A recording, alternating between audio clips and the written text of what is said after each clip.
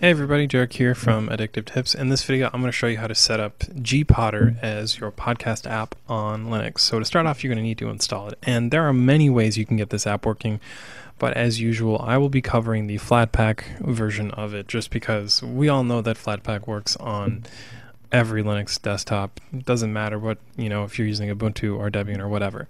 So go to FlatHub and search for Gpodder. You can click the install button here. You can also copy the command or check out the article that I wrote in the description of this video. I'm going to use the command line, so I'm going to do this and install the program.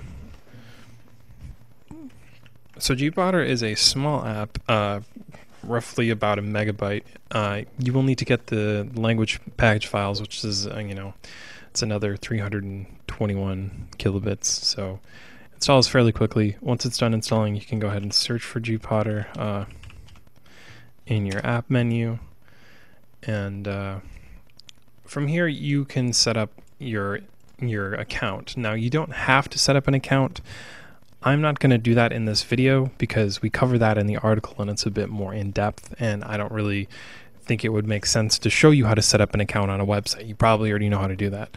But to start off, you can just go ahead and open the app for the first time. You can click cancel, and then you can go up here to the preferences, go to gpodder.net and log into your user account and all of that, and then you can synchronize if you already have stuff there, or if you want your stuff backed up.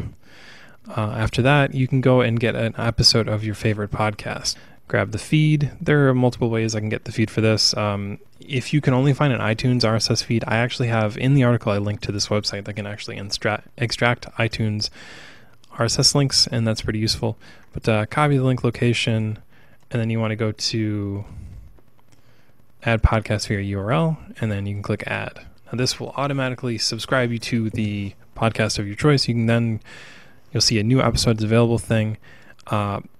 I listen to this podcast all the time, so I have already heard all these, so I can select none and then close it. If I want to download the new episode, just right click and then select download. That will download to my computer very, very quickly. Oh, and by the way, this app also supports syncing to devices, and I think it even handles YouTube, which is pretty useful too. Don't know where I would use that, but definitely something interesting to check out. So once the episode is done, you can right click and select the play button, and that will open up in your player of choice. You can select any of the music players you have on your system. And that is how you subscribe and set up Gpodder on Linux. Hope you guys enjoyed this video, and I will see you in the next one.